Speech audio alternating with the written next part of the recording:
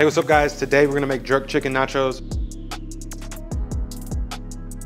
We did the jerk chicken. I've got my cheese grated, the chips, evap milk, chicken stock, rotel, mango we're gonna use as a garnish, and then my jerk glaze, just some xanthan gum, hoisin, honey, my jerk marinade, sodium citrate that's gonna help the cheese fully emulsify in the evaporated milk. Let's begin. So I'm using my jerk marinade seasoning, which is already up on my page. I'm gonna use 2% of the weight of the chicken in salt, and I'm gonna get it under the skin. Now we're gonna be smoking this over pimento wood after it rests in the fridge overnight.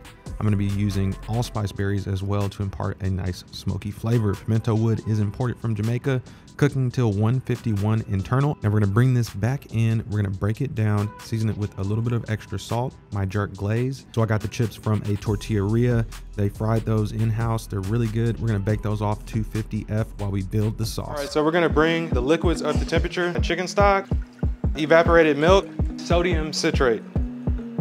It's an emulsifying salt that helps cheese break down. Gently heat the liquid. So it's come up to temp, and we're just gonna go in with our cheese.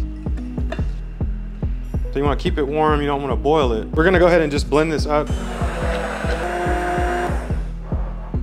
Now we're fully emulsified. I'm gonna go ahead and incorporate the rotel, juice included, and you get that perfect consistency.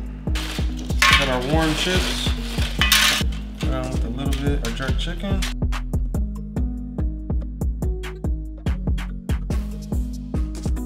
A little bit of the glaze.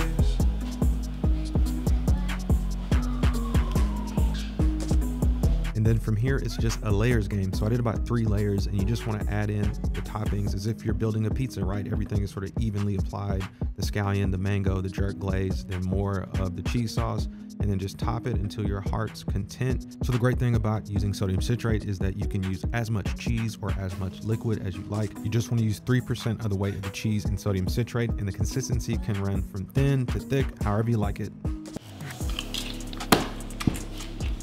I'm going crazy, man. Hit the subscribe button.